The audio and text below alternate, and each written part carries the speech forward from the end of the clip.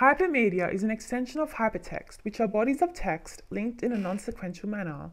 The extensions include non-sequential links with other media types, including image, audio, and video. Documents can be cross-linked in a way where you can navigate from document to document using hyperlinks.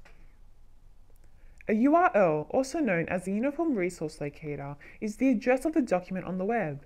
URLs have to be completed in exact order to find the file. An example is the URL shown.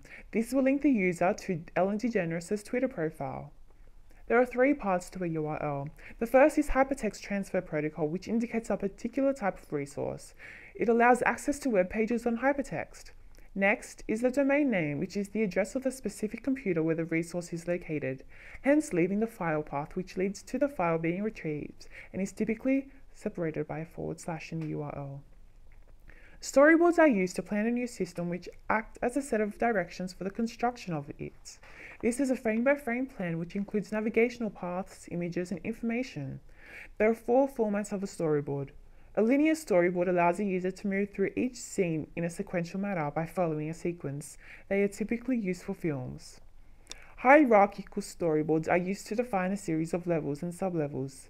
This information is presented sequentially, but there is more control for the users to navigate through it, but can also restrict their view to one path.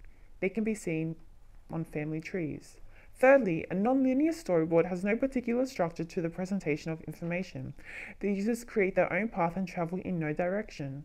Lastly is the composite storyboard, which combines all three other storyboards.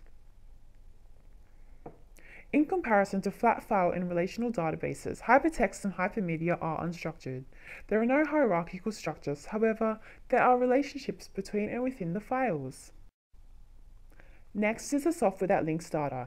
HTML, which stands for Hypertext Markup Language, is the primary method of organizing hypertext for use on the World Wide Web.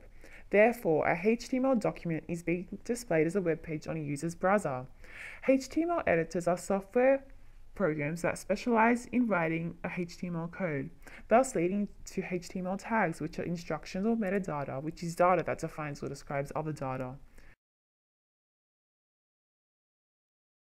These tags consist of a left-angled bracket as well as a right-angled bracket. This concludes the topic of hypertext and hypermedia. Bye!